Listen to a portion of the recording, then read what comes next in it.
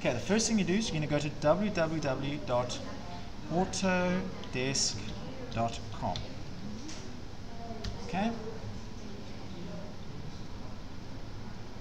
Once you're here, you're going to scroll right down to the bottom. You're going to go to Students and Educators. Okay, pretty straightforward. Then you're going to scroll down again. Here you go to Students. Okay, click on Student. Now it's going to ask you, create account, get product. So create account.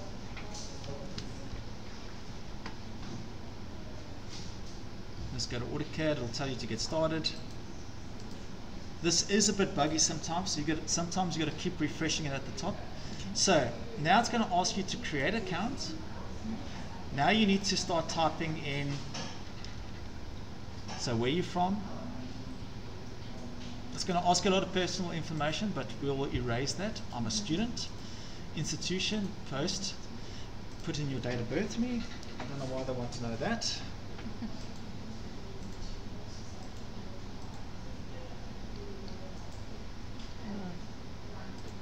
Okay, click next for me. Okay, so your first and second name.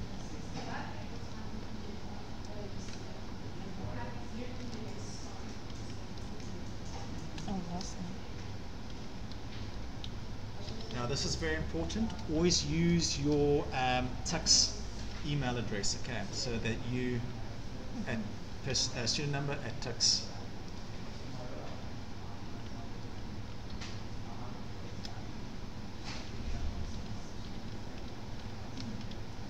And then confirm that email for me, please.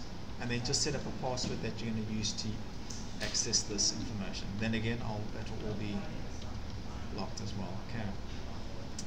And choose your password. I always make the same as my portal.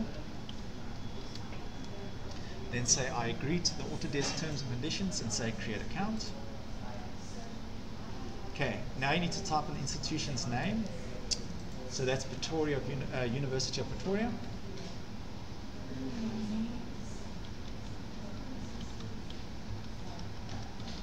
There it is there, so you can literally just click that. Great. Okay, then date enrollment. So when you started in your first year, just always use January, it's fine. Okay.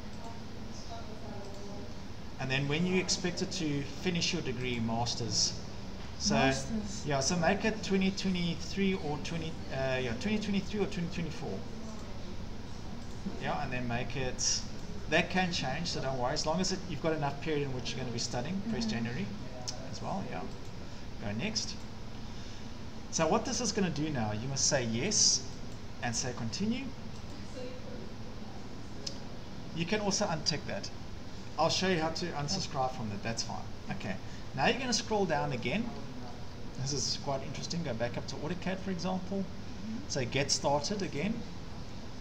Now what it's going to do, it's going to say, is this information correct? Yeah. Confirm.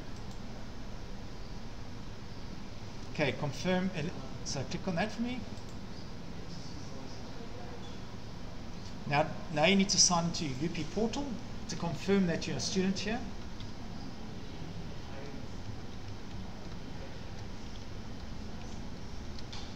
Log in. Okay, there it says yes, continue. Now it's going to verify that you're part of the university. Sometimes this process, it will just stop working. It's very strange. It will say pending for a long period of time, but just hit the refresh button for me there sometimes. Sometimes it'll happen straight away, sometimes it gets stuck. Verification was already completed. Go back to your products. Say get software now, you've been confirmed. Great. You're now part of the system. Amen. Yes, there we go. Get the software. And now you can say get product. So when you say get product now, and always we're going to use the 2020 version for this. On your machine you can click install for me and just say accept. It's going to give you a license already, so now you can sit on any of these machines and literally sign in with your user details and you'll be licensed. Great. And at home, so you can download it at home, use it at home.